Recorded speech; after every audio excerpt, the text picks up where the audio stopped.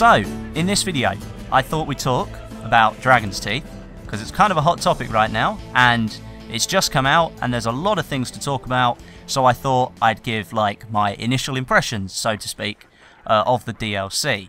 I've played around 6 hours of it now. I've messed around a little bit, as you can see in the first clip here with the skid loader. I've played a lot of the chain link game mode, and I've played on most of the maps. I think I've only played a couple of games on Pearl Market because I don't quite find it as engaging as the other maps, so I'll probably explain that later on in the video. But first of all, my god, the RAWR. It's absolutely amazing, and sometimes it can be really, really crap as well. As you saw in the intro, I went on a 4-kill streak, and before I cut the clip, I actually got another couple of kills that were just a little bit spaced out. And the machine gun on the front of it is amazing. You can kill people virtually instantly as soon as they walk in front of you. You can run people over with it as well, I think. It looks very small, but I'd hope that you could run somebody over with it. But yeah, it's extremely powerful with the machine gun. The grenade launcher is not so powerful. If you do get like a direct hit to a player though, you're going to do quite a lot of damage, but it doesn't have a huge amount of splash damage to it, so I didn't really see the point in using it. But there are about 2 or 3 of them placed around most maps, and you can pick them up and you can use them until you run out of bullets, and it basically then just becomes worthless. And I think it's been balanced really well, because it's very difficult to control. The controls are very sensitive but very clunky at the same time, so if you push down on forward, you'll go forward, but you'll go forward very quickly, and then it's difficult to stop and turn another way. So they've deliberately made it difficult for you to use it, which I think is a really good thing, because the machine gun is so fucking powerful. It can be absolutely devastating if the enemy don't know you're there. Aside from the RAWR, Dragon's Teeth is basically an infantry DLC, and it's not like Aftermath in a sense that there are lots of vehicles entwined and heavy vehicles and helicopters everywhere. You'll be hard pushed to find most games where a helicopter or a tank is dominating the server. It just doesn't happen on these maps. They're very infantry centric. There's a lot of close quarters combat areas, and that really goes down quite well with me. I've always been an infantry player. I don't tend to get in vehicles all that much, and it's really nice to play some maps that are outdoors, not like Metro and Operation Locker, where I don't feel like I'm not safe if I was to make a run across the street. Propaganda is a great map and a great example of that. There are some quite wide open spaces, but then at the same time there are quite a lot of choke points on the map. And I think it's really good that a tank can't get in certain areas and can't use certain parts of the map, which means that you're safe in those areas.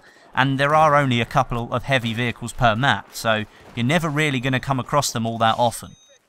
The chain link game mode is great. I really enjoy it. There's been a little bit of a mixed opinion on the game mode, and I would have to say there's going to need to be some improvements in order to make it a little bit better, but sort of taking it down to its basics, it's a very good game mode. For those of you that don't really know how it works, it's basically a variant of Conquest, where if you take a flag that's next to another one that you own, you create a link, and that starts to bleed enemy tickets. And the more links you have, the more tickets you're going to bleed from the enemy.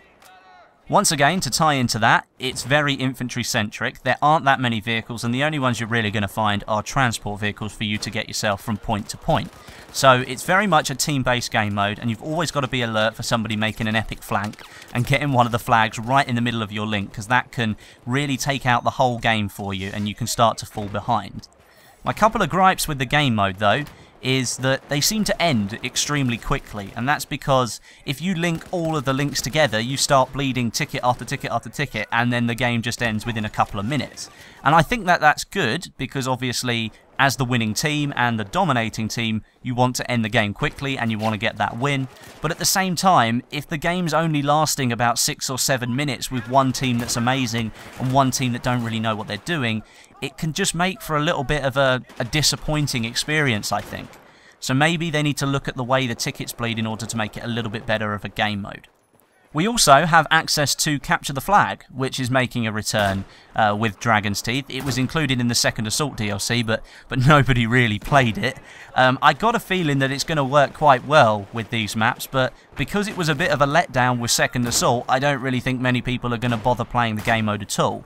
The maps sort of suit the Capture the Flag game mode quite well because you can move from one side of the map to the other relatively quickly. I think the only exception from that is Sunken Dragon, because it's built around the sort of the lake or the water space in the middle. It's a really cool map though, with the restaurant in the middle when you can flood it with the floodgates full of water. It makes for a really cool gameplay experience. It's probably my favourite map in the whole DLC. One cool thing that I did want to show you, and it was in the title of the video, there's a Dino related Easter egg that's been found. It's on Sunken Dragon, and for you to activate it, I did this on Conquest Large. So what you need to do is spawn in at the sea flag and turn round and start to go towards the floodgates and make your way up onto sort of the gangway level up the top. If you find your way up there, you'll come into one of the rooms where there's a set of buttons on like a command post. All you have to do is go up to them and hold E down on the keyboard or the interact button on your controller, and that will open the floodgates down below.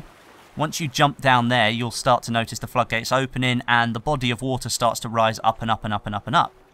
And once you've done that, you need to swim to the back of the floating restaurant right over in the far corner of the map, and you'll come up against one of these sort of like barges, and before you get there, if you dunk yourself underneath the water, you'll find a dino skull sitting on the bottom of the water. Now, if you can do this while the water's filling up, you can get a really nice close look at it, but if you can't, you can still see it when the water's full up anyway, which is why I was sort of struggling to get down there with the footage that I recorded. I managed to do it in the game, and it was really cool to see. It was actually found by a user on Reddit, so I'll leave the Reddit link in the description below for you to see. But anyway, thanks for watching the video, guys. Leave a rating and a comment down below, it's always appreciated. But until next time, my name is Westy, and I'll catch you guys in the next video.